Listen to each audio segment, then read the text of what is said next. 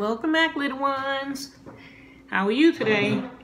Hi, family. God bless you all. Glad you can make it back for another story. We'll be on story number 22, Best Friends. God is our Heavenly Father. He loves us. He created us all, and He created everything that you see. So we thank Heavenly Father God. Thank you, Father God, for our families and our loved ones. We say thank you. And I love you all with the love of the Lord, and I'll get right to the story. Story number 22, Best Friends. David came to stay at the palace after he killed the giant. King Saul had a son, Prince Jonathan. Jonathan was brave and he was kind. As soon as they met, Jonathan and David were friends, best friends. They promised to be best friends forever. King Saul had bad moods, and David cheered him up. Every day, David played his harp and sang for the king. Be full of joy. Sing happy songs. Never forget that the Lord God made us. We belong to Him. We are His people. God is good, and He loves us forever. Suddenly, the king threw his spear at David.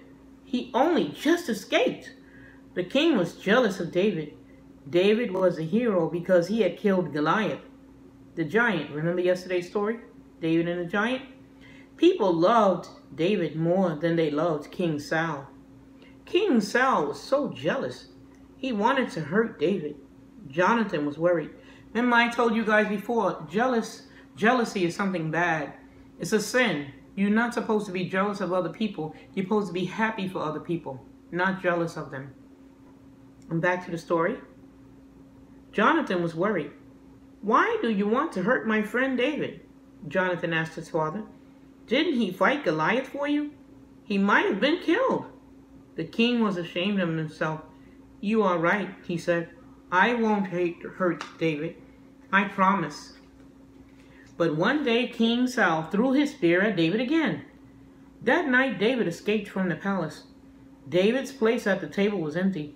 Where is he? Asked the king. He's gone away, said Jonathan. King Saul did not like Jonathan taking sides with David. He flew into a rage.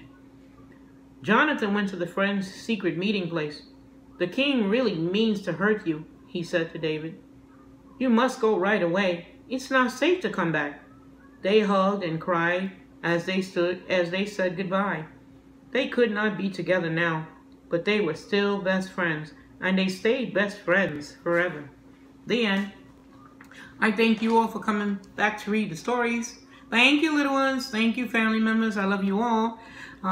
Tomorrow we'll be back, God's willing, to story number 23, The Outlaw. Well, you all have yourself a blessed day, and thank you for coming back for the story. And I love you all with the love of the Lord. Have a blessed night. Bye-bye.